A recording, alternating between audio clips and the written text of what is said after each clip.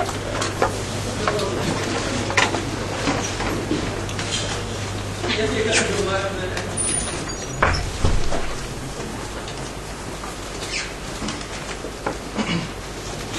so the next presentation is about deployment and use of x509 in free software components.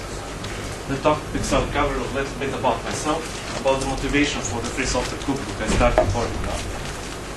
I'll talk about some of my experiences with deploying x509 infrastructure, about use of x509 certificates in services, and I will also discuss some of my conclusions as to working with free software solutions in the area of x509. We'll also leave some time for the question and answers session.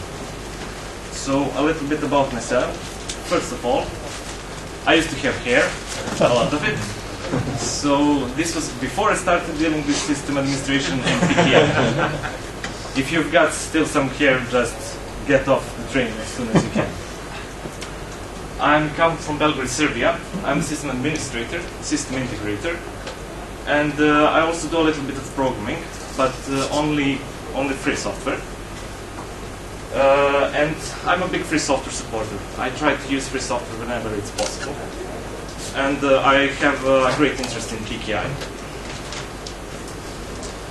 So, motivation for the cookbook.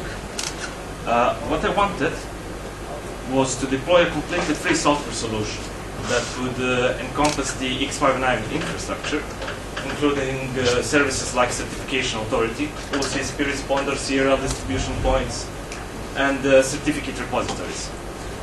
Then I wanted to deploy x509 in services using certificates for both authentication and authorization in services like mail, IMAP, SMTP, VPNs, web servers, anything that you can think of. I also wanted to do it enterprise style. Basically, I wanted to deploy a solution that can compete with some of the proprietary products, like coming from IBM and similar companies. So, onto the x509 infrastructure. The infrastructure is the certification authorities I worked with is basically just EGBCA.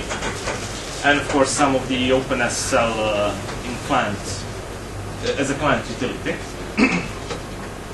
So, some of the requirements for the EGBCA, you would need a JDK6. You'll need the JBoss, for example, JBoss application server 510GA. And you will need the database. The database I prefer MySQL and PostgreSQL. Of course, EGBCA can work with other types of databases as well, including the built-in database. So, some of the interesting parts, as I was deploying EGBCA, was that basically you have a bootstrap process when you're deploying EGBCA. Since EGBCA itself depends on use of certificates for web administration and for setting it up, you have a chicken and egg problem. So the bootstrap process helps you to actually set up an initial hierarchy, deploy an administration certification authority, which can then issue key stores, trust stores, and super administration certificate token. And afterwards, you want to set up certificate profiles, which basically cover all the technical details related to certificate usages and some of the technical stuff, like the OCSP responder URL, like CRL distribution locations and key sizes, stuff like that. And finally, you define the identity profiles. Identity profiles actually determine what's the contents of a certificate, like what's in subject of certificate, what's in subject alternative name. Also, at some point you might want to actually migrate your temporary hierarchy. You might actually want to have EGBCA using the new certification authority hierarchy we've deployed, like root certification authority. Maybe you will have a server certification authority, and you will want to migrate the EGBCA itself to this hierarchy. So you will need to issue a new key store, you will need to issue new trust stores, and you will need to issue new super administration credentials. you also need to set up eGBCA to actually recognize these new credentials. The critical thing is that you can find yourself locked out of the system. At one point it happened to me that I've marked a certain certificate extension as critical, and Mozilla Firefox wasn't able to process it. And I didn't back up the old key store, the old trust store in the process. So, for example, you want to be careful when you're defining certificate profiles. Onto the positive stuff about eGBCA, there's plenty of options and it's very well documented. You have a lot of inline comments in the configuration files, and you have quite a decent user manual, administration manual, and everything that you need. On the negative side, currently it has quite a clunky web interface. The web interface is currently a work in progress, so there will be some improvements in this area. And it actually lacks use of client certificate authentication for authenticating to some of the external services. For example, if you want to push certificates into an LDAP directory, it can only support use of username and password. You also want to pay attention when you're picking the JDK you want to be running. Oracle JDK, in my view, sucks a little. If you're trying to deploy any kind of test system with small virtual machines, you will actually face that Oracle JDK has quite huge memory consumption in its default configuration. You also have the JCA policy stuff, which basically means that during any upgrade of JDK, you must pay attention that you have replaced the default JCA policy in the Oracle JDK. Or if you don't do that, basically things start falling apart. In case of OpenJDK or ICT, a number of times I've seen people having problem with the JavaScript support, me included. Basically, OpenJDK ICT use the Rhino project, and some distributions actually might not include the JavaScript support in the JDK, in the ICT or OpenJDK. For example, if you're using a Gentoo system and you try to install the ICT binary package, you will lack support for the JavaScript. And ANT targets, which are used for deploying eGBCA, will fail because of that. Now, onto the OCSP responder. I'll use the eGBCA again. It has basically the same requirements as in case of setting up certification authority. Some of the highlights.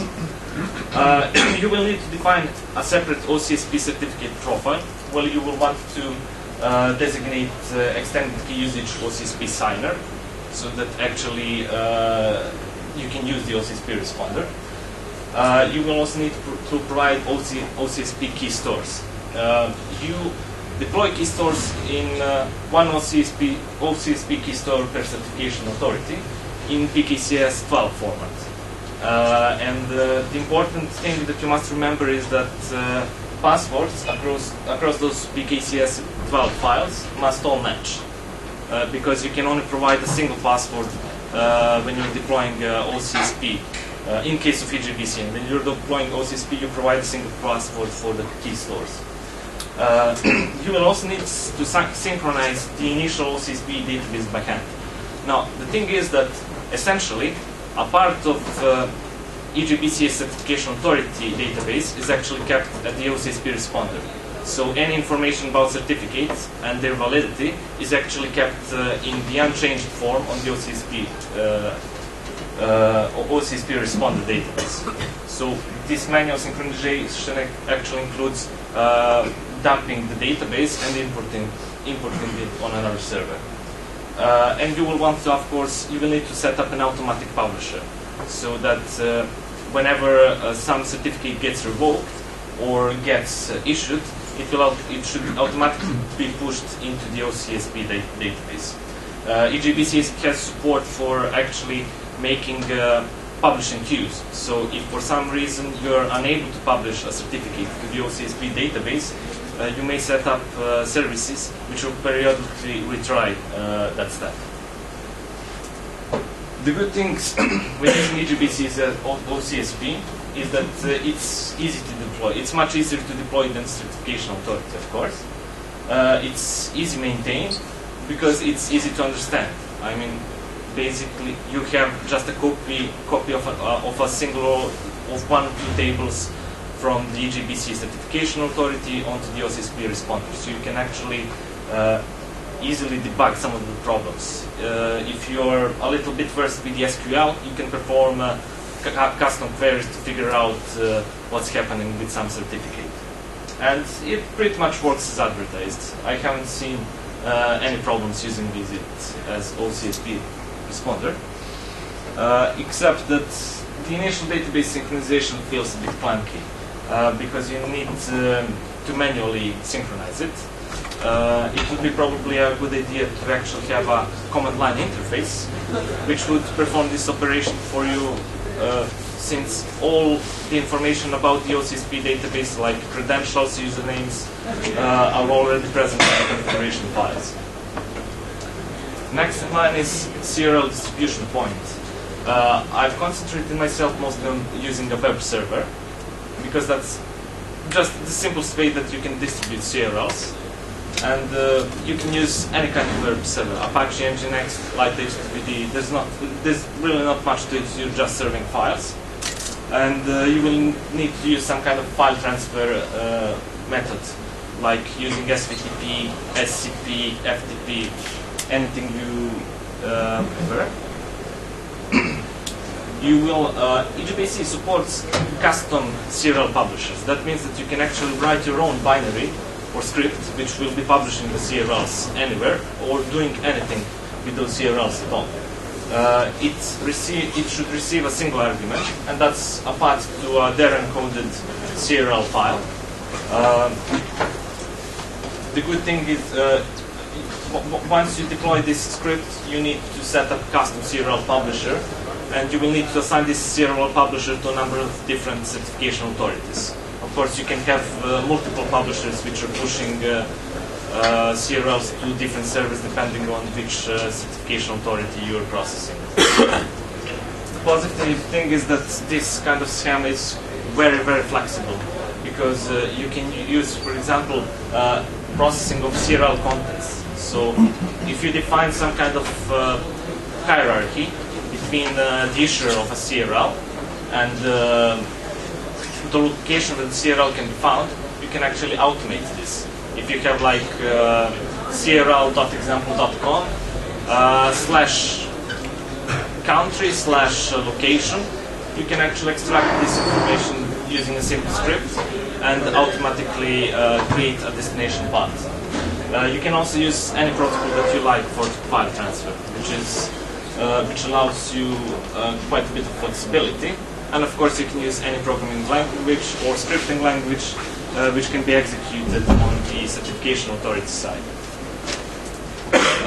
The negative thing is only that maybe CRL is always provided in their format, so you can't tell EGBC to provide it in PEM format. But of course, if you need PEM, you can easily convert the initial CRL using like SSL command line utility.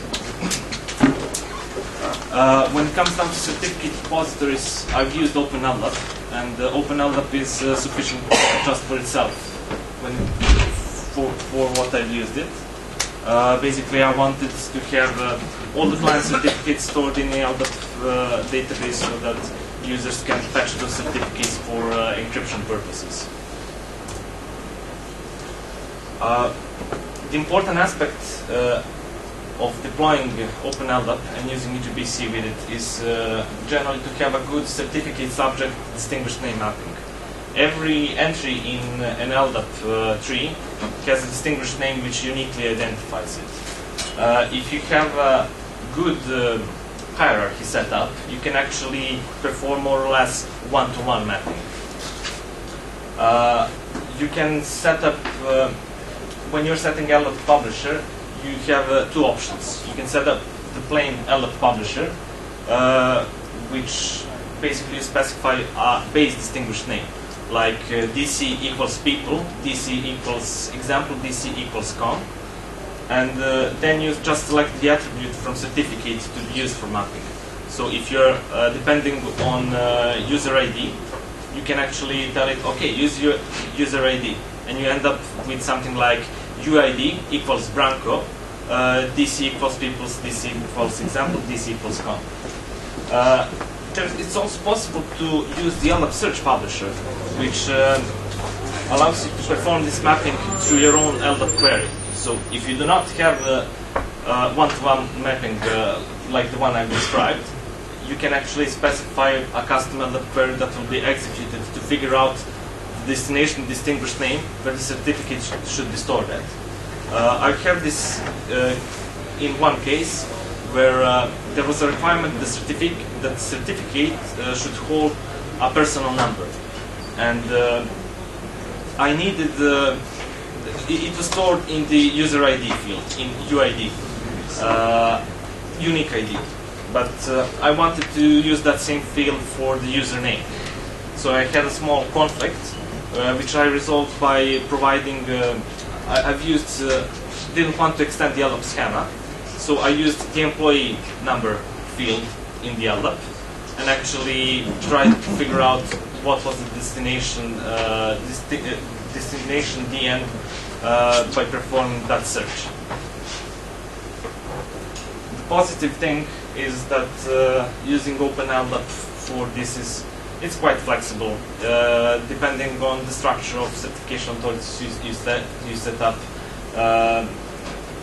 You can create custom layouts and everything, and you can integrate it into existing LDAP tree. So if your organization already has an LDAP tree, you can, to most probably, seamlessly integrate storing users' encryption certificates in LDAP tree. Of course, still the important thing is the actual mapping. The negative thing is that, as I said before, you can't use client certificates for authenticating against the OpenLDAP server. And currently there's a small republishing bug that's present. If you're attempting to publish certificates that have already been stored in the LDAP directory, you will, in LDAP, you must, between a single distinguished name, you must have a unique key value combination. That pair must be completely unique, and eGPC is currently not processing that step. But the good thing is that there is a patch pending. I've actually written that patch. I'm not a Java developer, but I've managed to put something together. And the good thing is also that there are actually two more alternative solutions to the patch I created, to this bug. Now, moving on to the smart cards. Well, for smart cards, if you want to use it for any kind of signing operation, for system authentication, for signing emails, encrypting emails, you will need smart card reader. You will need PCSC Lite to communicate with the smart card reader and the smart card itself. You will need, for example, CCID. But that's driver for CCID compliant readers, and in most cases you actually want to target a fully compliant CCID smart card reader. There are some cases like OmniKey or Current here, which are kind of semi-CCID compliant. As long as you don't use the extended APDU commands, it all works okay. So the moment you start using extended APDU commands, it starts to fail, which happens usually if you use a bit larger keys for when generating larger keys on the smart card. And the important thing to you will need also a PKCS11 provider. That's what I've used. OpenSC project supports a number of different cards, and the important thing is to keep in mind that you might need different software versions depending on which kind of smart card or smart card reader you have selected. So it can be a bit troubling. Now, well, some highlights when it comes down to using smart cards, usually you first erase the card, then you initialize the PKCS 15 structures on it, then you might, at your option, create additional user PIN codes. Like you can have different user PIN protecting the signing certificate and encryption certificate. Afterwards, you want to generate keys on the smart card. Use that key to generate a certificate signing request. Use the certificate signing request to obtain a certificate from a certification authority. And then you store this client certificate on the smart card. The good thing about smart cards, I will mention some of the cards I worked with. So Aventra My EID, it has a feature which is called Security Officer. When you are initializing Aventra My EID, you can specify Security Officer PIN code. Security Officer, it's kind of user management. So like you have Security Officer, you have user, in case of smart cards. Security Officer is an entity which is allowed to do anything to the card. So once the card has been created, the initials and everything, only the security officer is allowed to erase the card or perform some of the other operations, while the user is still, of course, entitled to regular use of smart cards. It also has support for finalization, which requires the security officer support. Finalization is a process basically when you tell the smart card to lock itself down, so that only security officer can perform some of the more sensitive operations. And the good thing about Aventra My EID is that it supports multiple user pins or slots. So that's one of the cases where you can actually define different PIN codes for encryption and signing certificates. There's also facial PKI and ePass 2003. The nice thing is that there are free kits available from GUZ-EU.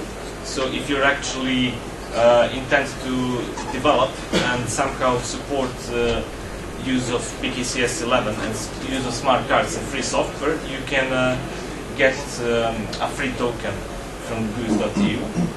And there's a lot of tools for working with smart cards, primarily coming from the OpenSC project, both for manipulating the PKCS 15 structures or working with PKCS 11 libraries.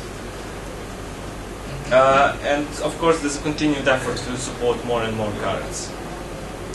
The negative thing is that in case of Fusion PKI and ePass 2003, it doesn't have security officer support, and it doesn't support finalization.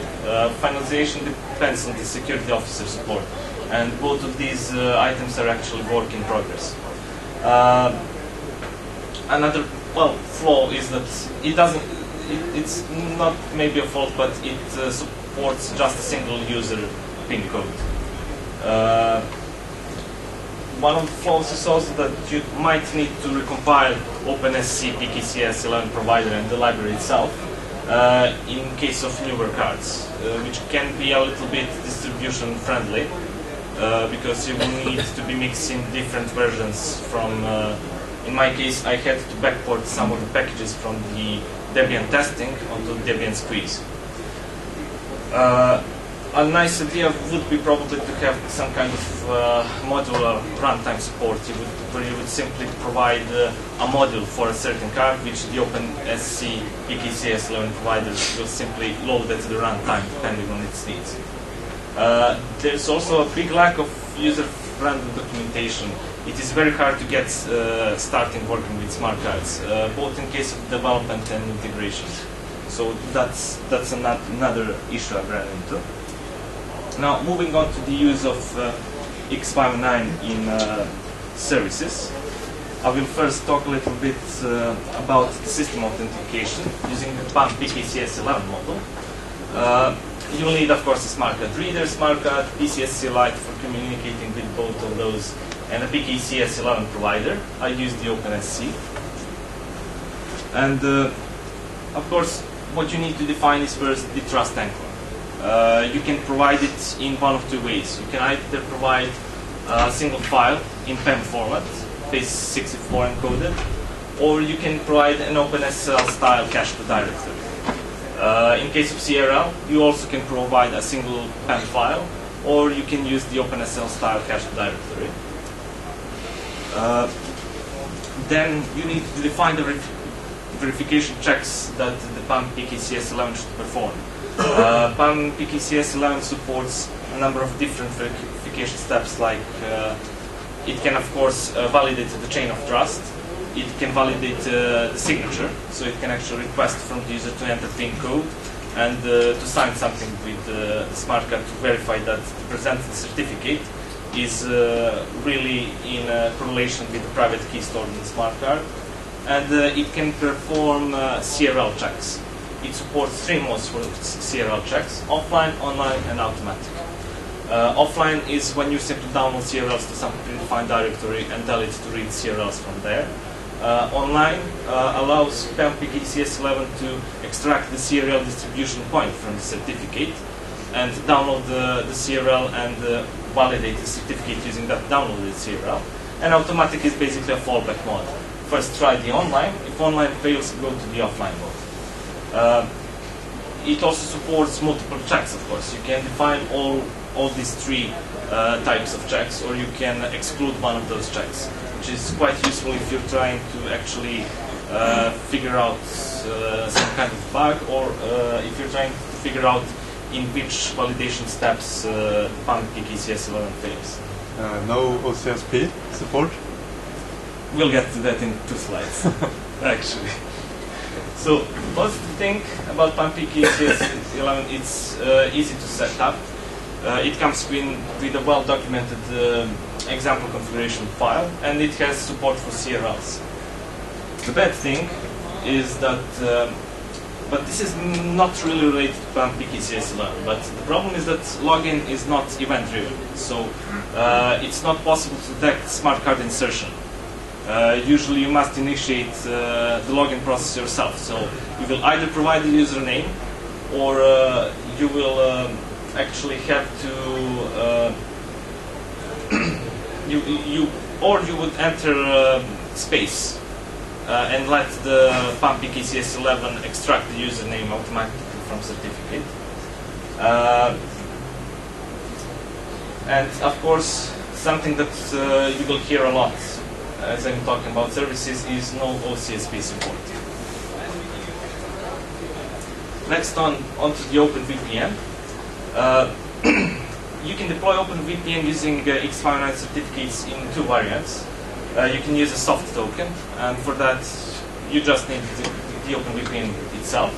And of course you can use smart card, and you will need smart card reader, smart card, PCS Lite, PKCS11 provider. When it comes down to configuration of use of soft or hard tokens, in case of soft token, you provide a certificate in PEM format.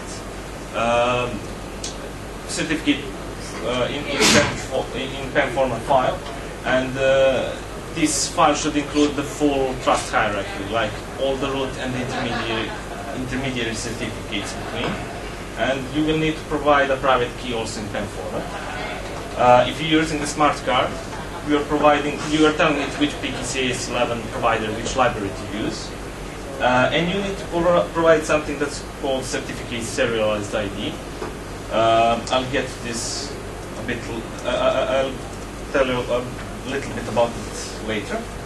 And you need to provide Diffie-Hellman parameters in PEM format generated using OpenSSL. That's required just for the server. Okay, so there are 2 modes of configurations which you can use for OpenVPN. One is providing trust chain in a single file in PEM format. It should include both the root and the intermediary certification authority certificates. And you can provide optionally in this configuration CRL. The catch is that you must provide only a single CRL, which should target the end entities which are connecting to the OpenVPN server, or vice versa, the servers to which the OpenVPN clients are connected. Of course, the problem is that you can't validate the intermediary certificates. The second variation provides support for OpenSSL style hashed directory, and you need to specify all the certification authority certificates in this directory, have them downloaded there, and have all the CRLs in there, and that's actually mandatory. The good thing when you're using OpenVPN is that it's one of rare pieces of software that actually encourages use of client certificates for authentication authorization. It's actually necessary to explicitly disable client certificate use in case of OpenVPN, so it's not the default option. It supports use of CRLs, it supports use of PKCS11, and in case of variant path for configuration, it will reload CRL every time. So you can download the new CRL in the background and it will automatically pick it up. In case of the second configuration, it will check all the CRLs. It will check both the intermediary and entity ones. Now, the problem. Configuration variant path, of course, you can provide just a single CRL. But configuration variant 2 is a bit more problematic. If you have an OpenSSL style hashed directory, you will actually need to restart the entire OpenVPN server to reload the CRLs, which basically means that you are cutting connections to all the connected clients. Its use of smart card is also a bit poorly implemented. You have the serialized certificate ID, which is a very ugly piece of identifier, and you must provide it. And you are unable to actually tell it, use the first slot which contains a certificate with digital signature key usage, extended key usage. And of course, it has no OCSP support. In case of IMAP servers, I've concentrated on Dovecut. I've had a quick look at Cyrus IMAP as well, but from what I can tell, it doesn't really support use of client certificates just the use of client certificates for authentication. You don't need anything else beyond Dovecut to compile with necessary support. You will need to provide on the server side. You need to provide server certificate in PAM format, which should include the root certification authority and intermediary certification authority certificates. And you need to provide private key in PAM format as well. And this is the catchy part. You need to provide the trust chain in PAM format, but the format of this file requires that you store both CRLs and certification authority certificates in a single file. So you should have, for example, root CA certificate followed by the CRL, intermediate CA certificate followed by its CRL. It's really not a good choice. Now, an interesting thing about Dovecut is that it can determine the location of mail directory of that user using its username. So, for example, let's say that username is username@example.com. You can actually tell it, okay, use this static part, /var/vmail, then use the domain, then use the username. This is very useful if you want to have multiple domains supported on the same server. And it also eases the deployment by, you can simply have virtual users, which is very nice. Dovecut supports extraction of username from certificates, but it can use any field from the certificate subject. We'll get to this a bit later. And it also requires that you define a database, like a username password database, even though it's actually superficial. So you usually just said, if you're using client certificates exclusively, you will simply make sure that it's kind of passed through, that every password that the client provides will actually return a success. Since we are using all the client certificate verification anyway, and we are extracting the username from the certificate itself.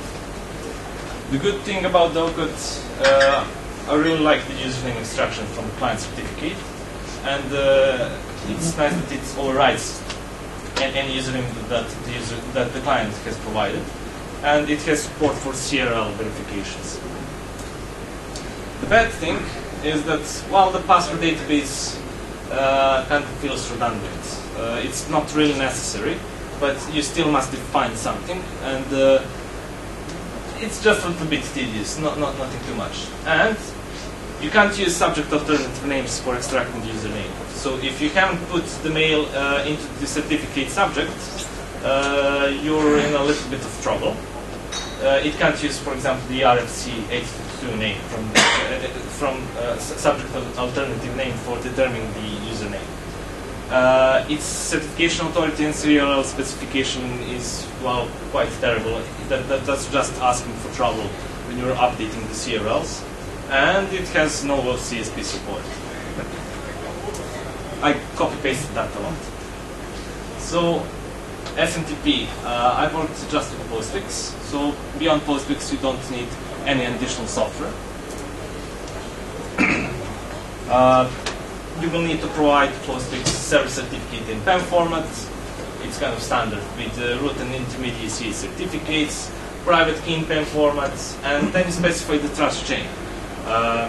Trust chain is specified as a single file, and you must place both root and intermediary certificate authority certificates into it. You also need to specify to PostFix that it should treat, if the client manages to authenticate using the client certificate, it should allow it to automatically relay mail to any destination. And of course, you must make sure to actually tell PostFix to always require client certificates. The good thing is that it's really a breeze to set up. You can, once you have the key store set up and once you have the trust chain set up, it takes like 3 or 4 commands to have the entire thing configured. And PostFix supports the use of client certificates itself for connecting to other mail transfer agents or even mail delivery agents. So it can actually have its own client certificates and private keys which it can use for authenticating such services. The bad thing, and this is the first piece of software that doesn't have it, no CRL support. Now, PostFix allows use of fingerprint-based allow deny lists. It's like you take a fingerprint of your certificate and you add it to a list, and you can specify whether that list is an allow list or a deny list, which is really silly. I mean, you basically have all that information effectively stored in CRL. Okay, you don't have the fingerprints, but theoretically you could set up a script that would manually extract fingerprints from a CA database based on serial number specified in the CRL. And of course, it has no OCSP support.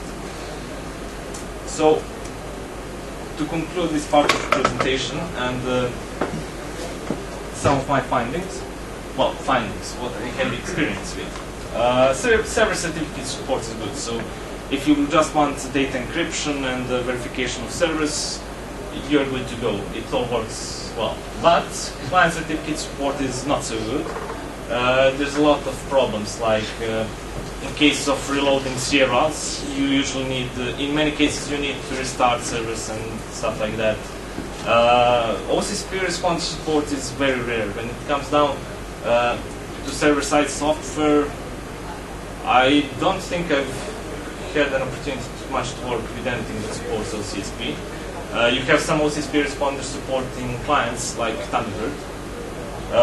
There's a lot of what the heck moments, because you end up, like in case of Docket where you specify CRLs and CA certificates in the same file, you just have no idea what they were thinking about. And generally client certificate support feels like a second-grade citizen. It seems that it doesn't seem. It simply is the fact that support for using client certificates for authentication authorization was introduced in all of this software as a second thought. So you can actually see that in some of the design decisions they made. Some of the necessary improvements that we need when it comes down to use of x509 free software would be a more uniform configuration, like, you know, support several variants, like I want to be able to provide certificate trust chain in a single file or in cache directory, same for a CRL. And you really need to have separation between CA and CRL files. In my view, those two directories, if they contain CA and CRL, should be separated. This is in case of, this is mostly based on my experience with Docker and OpenVPN.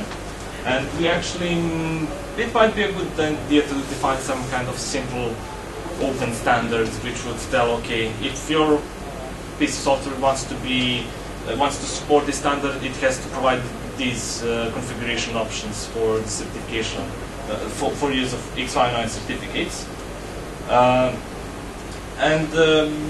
We really need support for all CSP responders. I mean, we're depending completely on CRLs, and when you're trying to deploy use of free software components in, like, if you have 20,000 certificates or even more, if you're issuing identity cards in governments, you will very soon end up having a lot of performance issues because CRLs will grow a lot.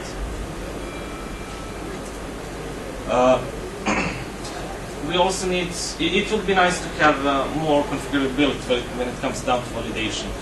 What I liked was the way PAM-PKCS 11 got it implemented, and I think they got it right. And we need better error logging. I haven't had a slide about it, but I have been also setting up Kerberos using smart cards for the initial authentication, for the pre-authentication phase. And let's say that if you have some kind of problem, like you can't specify the trust chains properly or something like that, you will get very little useful error messages from Kerberos. You can actually get some more messages by compiling the package by hand and by enabling debug support manually. And well, one of the highlights, I think that the picture will speak for itself. The OpenSSL documentation. As I was working with Docker, and of course I didn't put the email into the subject of certificate. I put it in subject alternative name. I was trying to actually implement a simple patch that would add support for extracting username from subject alternative name. And well, okay, I went to Google first, like, you know, OpenSSL reads subject alternative name from certificate, and of course nothing comes up. Then I tried looking for tutorials for OpenSSL. I think the newest tutorial is from 2005 or 4 from IBM's website, amongst the first hits on Google. Okay, so then I started digging through the code. First I tried to look what functions Docker is using for extracting the username from certificate subject. I found some of the OpenSSL functions, and they were not documented. It seems that most tutorials which deal with OpenSSL actually only concentrate on the part where you perform server clients, SL or TLS handshake, and that's kind of it. Nobody goes into details how to work with certificates, extract information from certificates and use it in some meaningful way. That concludes basically the presentation. So if anyone has some kind of question. Yes? About the OpenSSL that you just said, I agree with you that documentation is really bad. But I find that looking at the apps directory and the demos directory, there's lots of simple examples that you can follow. But yes, that's not documentation. Yeah. But it's what I tend to do. It's the problem is OpenSSL is. I don't doubt that it is a good crypto library. The problem is that it's used by everyone, and you would expect that you actually have more documentation explaining some features. Okay, even the OpenSSL website says like documentation is incomplete or something like that. But I think that if everyone is using it, we really need to know a little bit more about it. Any other questions? Is anyone from OpenSSL here? They don't dare. Maybe we should have a wiki or something. Yeah. I'll put some. Everyone will contribute. Yeah, I'll put some stuff on it.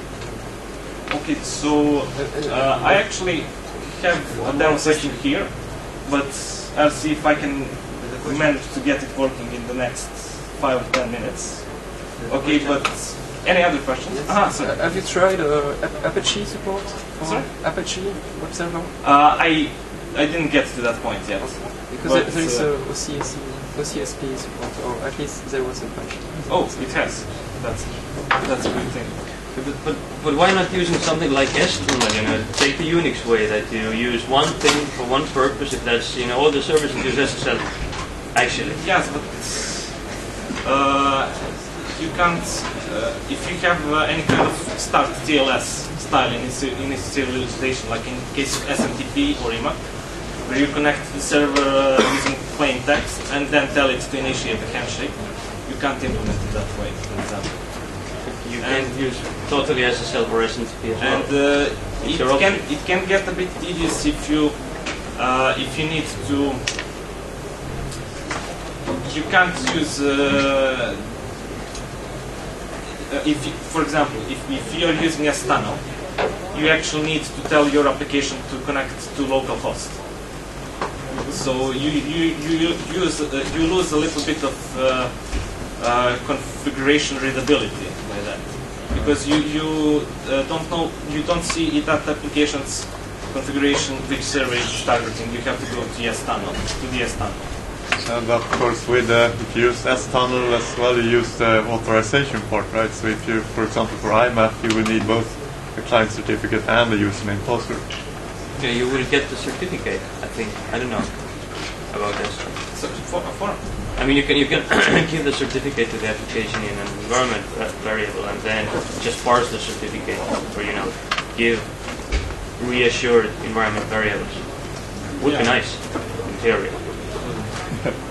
So, any other questions? So can you use almost everything that you want to use that for everyday life using smart cards now? Nah, I wouldn't dare, to be honest. There's a lot of things that work, but it's kind of most things are implemented, most things are there. It's just we need some small steps to actually make it a little bit more user friendly and to make it more easier to configure for a regular user. Okay, so a little bit of thanks. So thanks to Martin Palek for organizing all this. Jean-Michel Porret, who provided me with a free token, and who will provide actually a number of free ePass 2003 tokens tomorrow. QG from CryptCA, who reviewed the presentation, Thomas Gustafsson for providing some smart cards and smart card readers, and of course everyone here included, the free software community, for actually supplying all the modules, all the components that I'm working with. In the end, some links. Some of the clip art work is from the openclipart.org, and this is my web page where I'm actually documenting all the installations I'm making related to the X509.